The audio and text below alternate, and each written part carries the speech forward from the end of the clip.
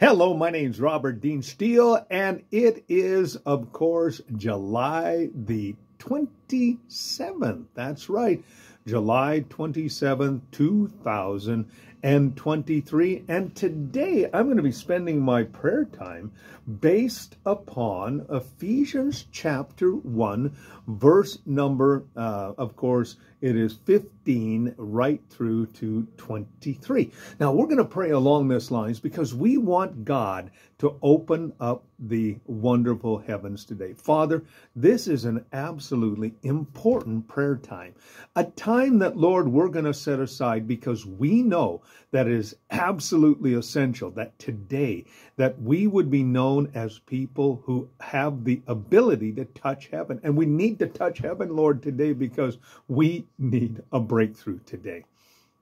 Now, the Apostle Paul said, for this reason, I've heard about your faith in the Lord Jesus Christ and, of course, your love for all God's people. Lord, we want to see our faith be exhibited and demonstrated before all people. Lord, Paul said to the Ephesians church, though two qualities that are absolutely known in your church is your faith in the Lord Jesus Christ and your love for all people. Lord, I pray today that wherever we find ourselves, wherever we are, or whoever we are with today, that, Lord, these would be qualities that would be demonstrated and exhibited throughout our lives. People need to know that we are the disciples of Jesus Christ. And the way that it is demonstrated, Lord, is, of course, through our lives. And people need to see that. Lord, today we have so many voices out there that are talking contrary to the Word of God. Talking contrary, Lord, to the things that are beneficial. We have an enemy out there, Lord, that right now is robbing and killing and destroying. He is using accusation, temptation, deception. We have a world out there that, Lord, is actively and powerfully promoting pride, pleasure, and possessions. Lord, I was just reading today how that there were a couple of Albertans that just won $70 million. Now, Lord, they think that they found a treasure. I love that one scripture that I read today from Psalm 119, which Ezra says this, Lord, I rejoice in your word. I have found happiness in your word.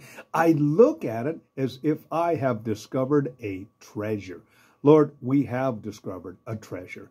It is eternal and abundant life. It is priceless. It is beyond any value that we could put on it. And Lord, we're grateful. We're grateful that, Lord, we can exhibit that today. And I pray with all my heart that each one of us would recognize the incredible value and the possession and the treasure that we have. And of course, God also looks at us as treasures in earthen vessels, as the scripture says.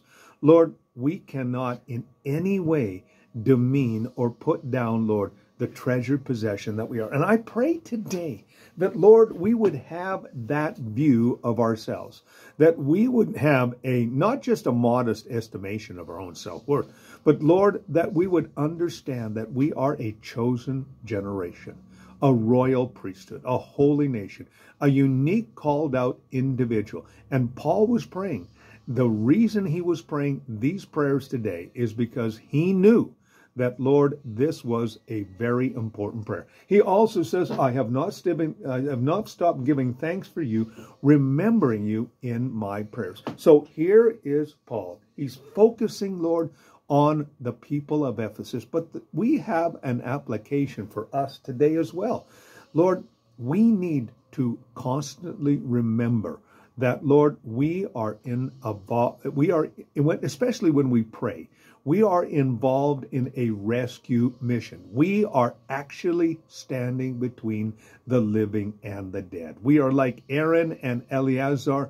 And Father, if we do not pray, things are not going to change. It's as simple as that. Wishing and hoping and, kind of saying with anxiousness, I wish things would really change. Doesn't necessarily, and it most likely won't happen. Why? Because the power of prayer is the most powerful force in the universe, because God, who is the most powerful being and force in the universe, is standing behind it. So thank you, Lord, for that today. And he wants to say, I'm giving thanks. Now, Lord, that is a wonderful opportunity to just say, Lord, I want to thank you for all the wonderful things that you've done. You are Jehovah Jireh, my provider. You are Jehovah Nissi, my banner. Lord, we could use all the compound names of God. But the reality is that, Lord, thanksgiving is actually a release in the area of prayer. In fact, Paul says, in everything give thanks, for this is the will of God for those who are in Christ Jesus. It is the will of God that we actually give thanks. And it is also the will of God that we pray one for another. In fact, James says, pray one for another. Jesus said, ask anything in my name and you shall have it. So prayer is, of course, the vehicle in which we can release and receive the benefits of heaven. Also, he says, I keep giving thanks or asking the Lord Jesus Christ, the glorious Father, may give you the spirit of wisdom, revelation, that you may know him better. So the first thing he's praying, he says, I'm asking God the Father. He says, who is the Father of our Lord Jesus Christ. He is, of course, the object of who we pray through. We also pray through the Holy Spirit, and we pray through the avenue of Jesus Christ. So he says, I'm praying right now. What am I praying? He says, I am praying today that you would have wisdom and revelation. So he's praying that God would give you the ability to be able to discern and apply the information, and also as well the different knowledge that you are receiving.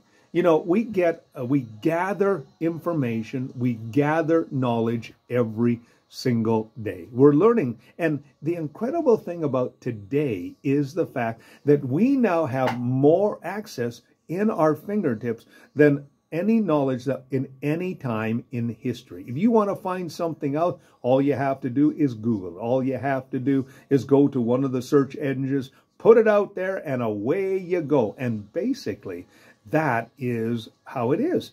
And so we have lots of knowledge. But what we need is we need wisdom. We need to know how to apply that knowledge. And he also says the revelation. There are two things that we need. Revelation is, of course, things that you never knew before, given to you by divine assistance. And then there is illumination, which is, of course, you read the Word of God and it's illuminated to you. It's given light to you. And so those are the ways. But he's saying, I want you to actually receive from the Lord some insight that you've never seen before, stuff from the Holy Spirit. Now, Jesus in the upper room discourse said this. He says this, the Holy Spirit will take that which he hears and will receive and will pass it on to you. And so our responsibility is to be open to the Holy Spirit. And so, Holy Spirit, I want to pray today that we would allow ourselves, and we're just going to take a moment because this is an absolutely essential part of our prayer time today.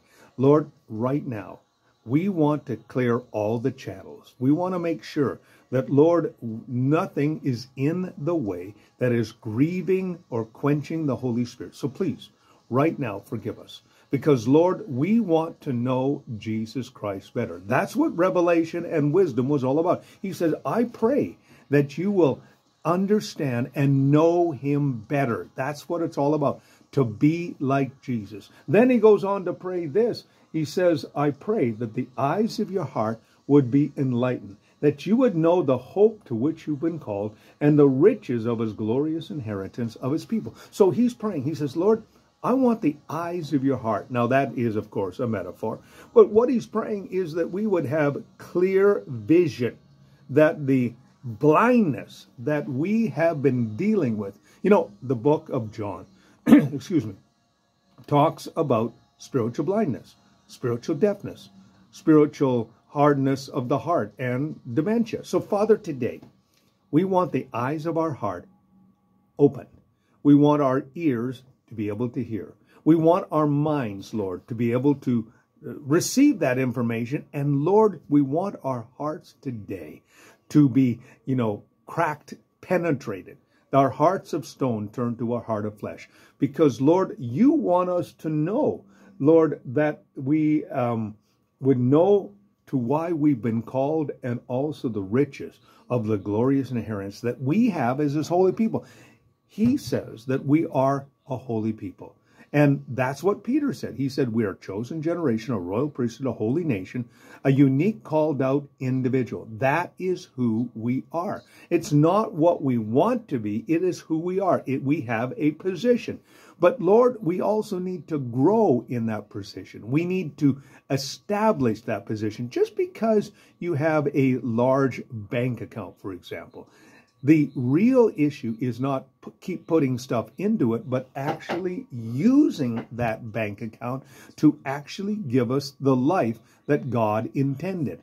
And, it's like a billionaire sitting on $1 billion and, living in a shack, so that he can accumulate more. A miser is not what God wants us to be. He wants us to actually use the bank account that we have, the glorious inheritance that we have both now.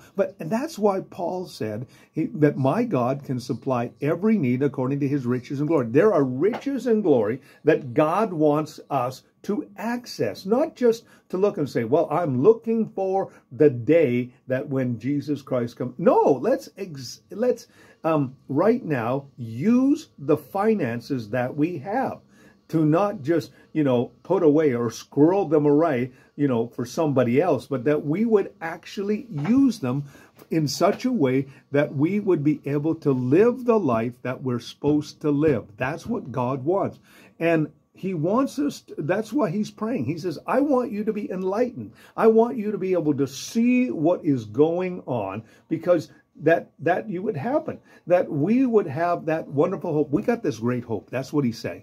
He says, the hope that we have is based on the love of God. And because we have this glorious hope that Jesus Christ is coming back, that we're going to be with him, because Jesus said that in the upper room discourse. He said, I'm going to prepare a place for you, and where I am, you are also going to be also. So, Father, we're praying for that.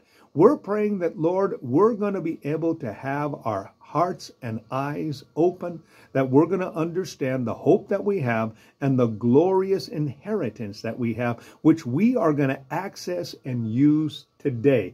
Also, as well, he says that you would know the incomparable great power that to us who believe, that power is the strength of the mighty strength. And he says, listen, you got resurrection power. Lord, we want to access that resurrection power.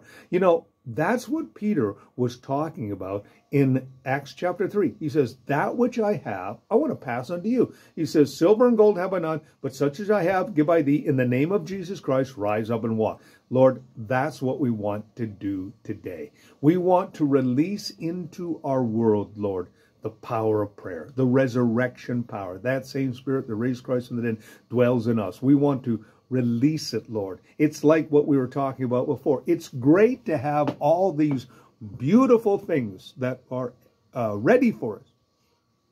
But if we don't use them, it's like a car sitting in your driveway that has all this wonderful power, but you never get in, you never turn the key on, and you don't go anywhere. It's a useless operation. You can go out and look, man, I got a nice car. It looks so good in my driveway. But if you never use it, what good is it? It's a piece of metal. It has a motor, it has a steering wheel, it has tires, it has the ability to take you somewhere, but you don't access it, you don't use it. That's what he's praying. I pray that you'll use the power that's available to you right now, that it will be a benefit not only to yourself, but to others and in the world that you live. Because we are a treasure, but God wants to use us to touch others for him. Then he says, I pray that this was exerted when he rose Christ from the dead and seated him in the right hand of the heavenly realms. He says, listen, You need to know that right now there's a power that's available. It's the same power that raised Jesus Christ from the dead, seated him in the heavenly realms at the right hand of the Father. That is a position that we also have. You say, well, wait a minute, I'm not sitting at the right hand of God. No, but you are a joint heir with the individual who has the power and the authority, the anointing, and also as well the sovereignty. And we can act on his behalf in our world, and we need to do that today. So, Father, help us to do that. Help us, Lord, today to recognize that we are in literally a fireman, a firewoman position. We are on a first responder mission. There are people out there that are dying. And there's an old song that goes, rescue the perishing, care for the dying. Jesus is merciful, Jesus will save. So, Father, help us to recognize that. And help us to recognize that, Lord, there's a resurrection power that is given to us because Jesus Christ said, I'm going back to the Father. And he says, I'm going to pray that the Holy Spirit will come and comfort you, and you will access all that God has for you. And that's the real issue. Lord, we can have this thought in our mind. Say, okay, Lord, I know the Word of God tells me that. But prayer is the avenue and also as well the wonderful way that we can access all of that. It's like, I hate to use the term, an ATM card. Let's say, for example, a billionaire walks up to us and hands us an ATM card. And he says, okay, you can use this card anytime, any place, anywhere to access as much financial help that you need. You'd be kind of go, whoa, that's kind of cool. Now, the real issue is, do you believe the eternal billionaire, trillionaire, quadrillionaire, the one who has all in the inexhaustible riches? Are you going to access that? Are you going to take a hold of that? Are you going to walk with that? That's the real issue right there. And Father, we're going to do that. We're going to take that right now. And that's what Paul was praying. He was praying that the church would recognize that, and that we would recognize it as well. Now, he also said, far above all rule, authority, power, and dominion, and every name that is invoked, not only in the present, but in the one to come. He says, listen, there are some things that you need to recognize. He said, listen, I want you to understand that right now, because Jesus Christ is sitting at the right hand of the Father, and because Jesus Christ has power, authority, dominion over every other individual, every other name. You know, basically, there is no greater name, both in the present age and also in ages past and in ages future. In the name of Jesus, every knee will bow, every tongue will confess that Jesus Christ is Lord. This is the time where he says, listen, you need to understand who you are, joint heir, and also as well locked into. This individual has a name that is above every name. He has power, he has dominion, he has authority, and listen, through him, the wonderful victories, the wonderful promises, the wonderful benefits of heaven, and in the inheritance thereof can be accessed right now. You can believe it, but then also you need to ask. You have to access it. You have to release it. That's what we're talking about today. He says, I also pray that God has placed all things under him to be under his feet and appointed him to be head over everything. That's who Jesus is. And that is who has given us this wonderful avenue, this wonderful conduit, this wonderful channel in which we can pray today. That's who he is. That's what Paul wanted people to know. He wanted people to know that this is who Jesus is. Now, Jesus just wasn't a guy who walked around on the earth for 33 days or 33 years. He's not just this guy who did miracles, was a nice guy, taught some, really cool teaching. He is, of course, the second person of the Godhead. He was God with a face. He was the personification and the perfect union of God and man. And of course, he wants us to know, and I love this last part, which is his body. And in him, the fullness that fills everything in every way. He says, listen, I pray that you'll understand that Jesus Christ did something for us. He gave us this eternal and abundant life.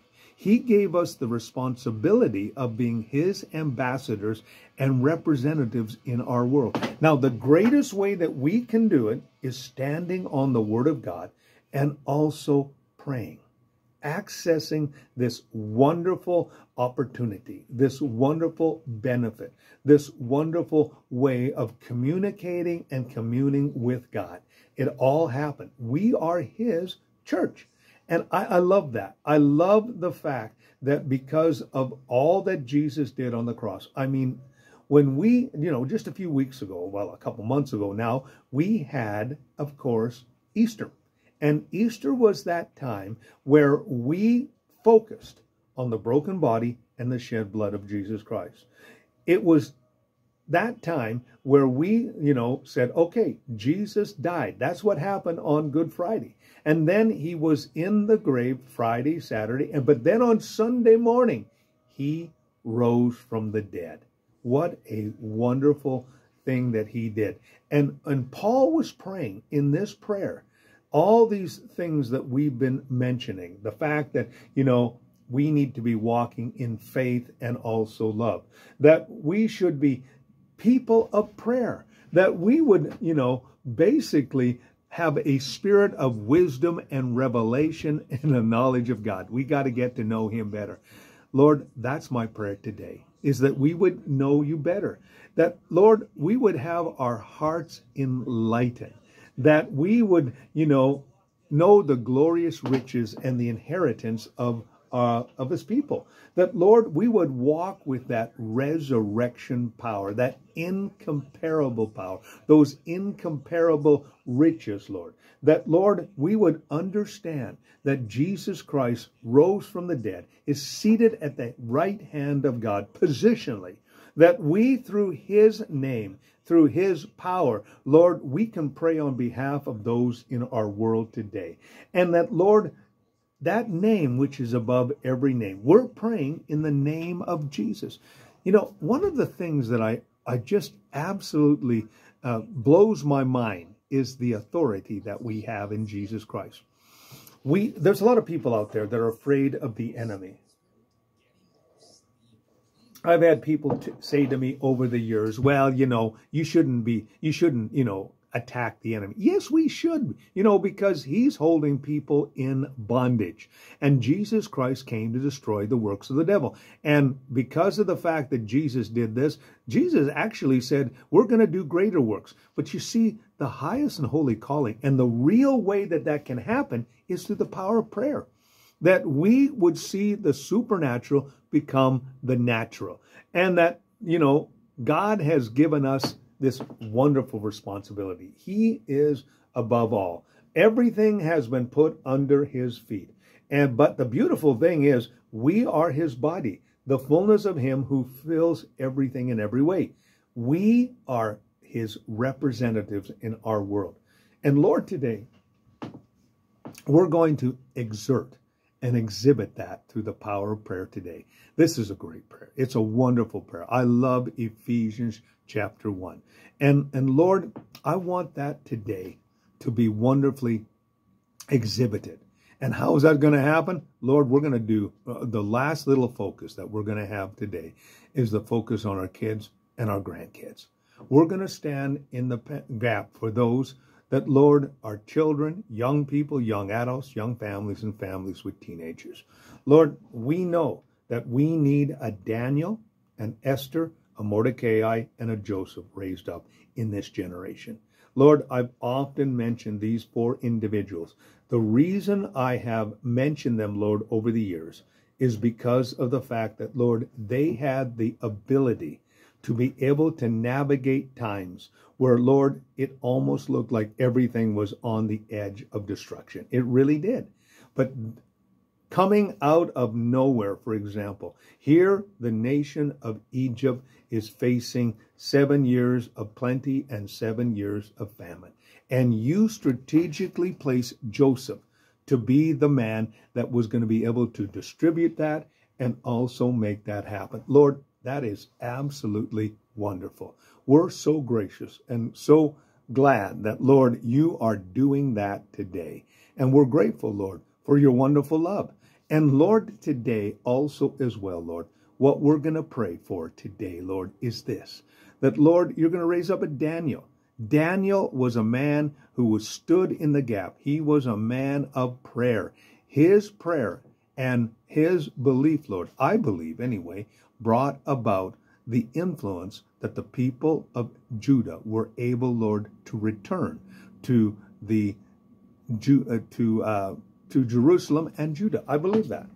But Father, he was able, Lord, to walk through the upper echelons of Babylon and Persia. Lord, then there's Esther. Esther was that little orphan girl who won the heart of the king and ultimately saved her family, Lord, and the nation of Judah and the Israeli people, the Jewish people, Lord, from destruction. And we are so grateful for that. Lord, we're thankful for the Mordecai's who stood up to the sinister ministers of the day. Lord, there's a lot of people out there that are not what we would call good. In fact, they promote evil. There are people out there who actually enjoy evil. And to think that when they're little babies and they're starting off, that actually they find themselves in that position, I can't believe it. When I look at my little grandson, Lewis, for example, or the new baby that's going to come shortly from my son and my daughter-in-law, when I think about the fact that, you know, they're so innocent and they're so pure, and yet over time, there are people who actually become human monsters. And it's terrible. But Lord, we're going to pray for revival because we know that, Lord, the next generation is going to be so dynamic. We're going to pray that, Lord, our young people are going to be the epitome, Lord, of what we would talk about, Lord, that they would know their God. Daniel 11:32, that they would know their God, they would be strong, and they would do exploits. That's what we're praying for, Lord, today. We're praying that that is going to happen, Lord, that people are going to know the goodness of God. That's what we're praying. We're praying for the next generation. Lord, we've been praying Ephesians chapter 1, verses 15 to the end of the chapter. But Lord, we're also praying for breakthrough today. And Lord, whether it's personally in our own lives or in the lives of those that we care and love about, Lord, we're going to do that today because we know that you have a plan and a purpose for every life. We know that, Lord, only you can bring breakthrough and victory. And we want to see that breakthrough and victory today. So, Lord, as we get ready to close our time and place of prayer, Father, today, I'm praying that we would reset our lives. This would be the moment that we would do that. Lord, forgive us. Cleanse us. We're starting brand new. We prayed the prayer of Ephesians 1, and we prayed for our kids. Lord, today, enable us to be the best ambassadors for you. I ask this now in Jesus' name. Amen. Well, if you like what you've been hearing, then I encourage you to press the like button and subscribe to my YouTube channel. My name's Robert Dean Steele. God bless you and have a great day.